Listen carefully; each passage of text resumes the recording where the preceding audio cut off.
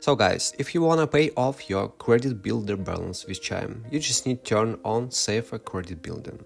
You just need to open your Chime app on your smartphone and navigate to the settings and then click on safer credit building. And then just click on turn on your safer credit building. If you want to do it manually, you just need to navigate to the settings and then click on safer credit building and then click on make a payment now and then pay your total balance. And that's it guys. As you see, it's really easy and needs only a few extra steps. If you have some questions about your Chime, feel free to raise them in the comments. Thanks for watching guys and see you in the next videos.